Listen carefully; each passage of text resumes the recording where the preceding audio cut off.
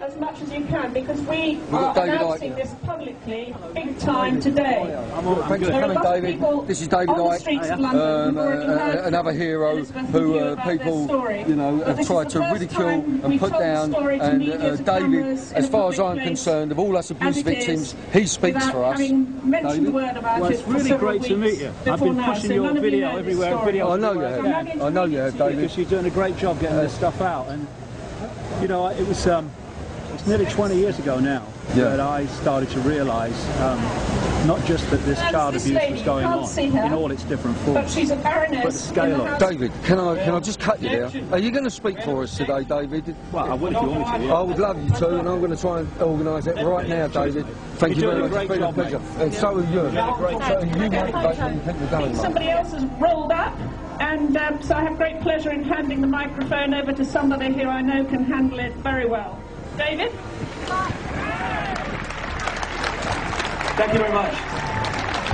Thank you. Thanks for coming. I got seriously interested in the last few months, particularly in the gathering aspect to this child abuse and child abduction, which is stealing children from loving parents by the state through the social services mafia.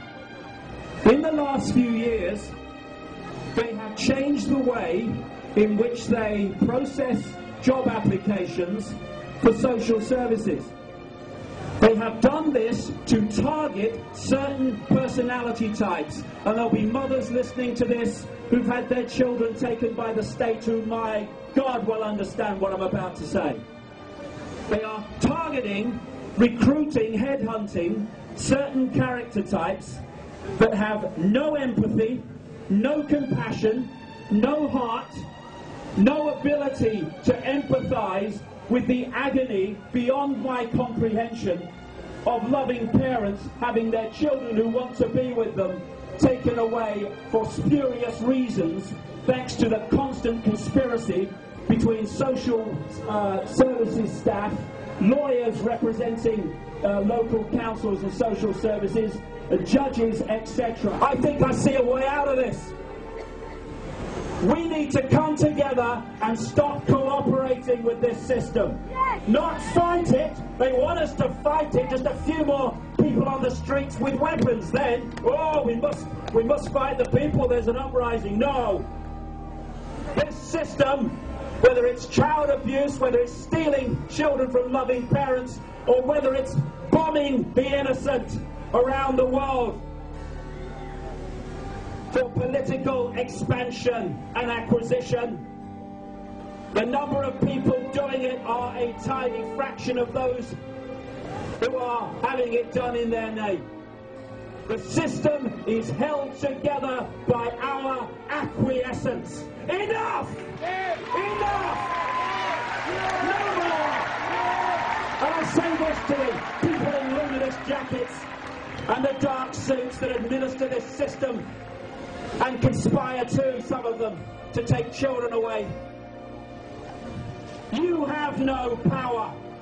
Your power is not in you, it's in the uniform the state gives you to put on. Your power is in the wardrobe, not in you. Take the uniform off. Where's your power? Gone. Change your job. Where's your power? Gone. You're just animating a uniform which is an extension of the state. And you have children and grandchildren too. And they're going to have to live in the world that you're helping to bring in. Wake up.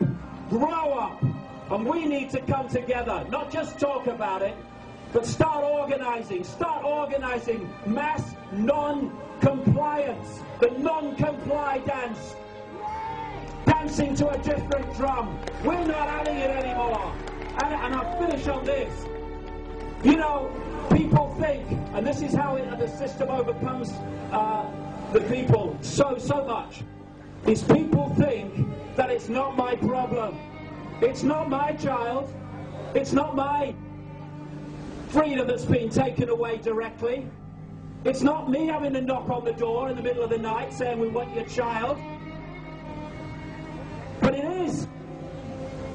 Because if we don't draw a line in the sand now, then it will be your child eventually. It will be you. What did they say? What did that pastor say? After Nazi Germany. First they came for the Jews and I was not a Jew, so I did nothing. Then they came for the communists and I was not a communist, so I did nothing.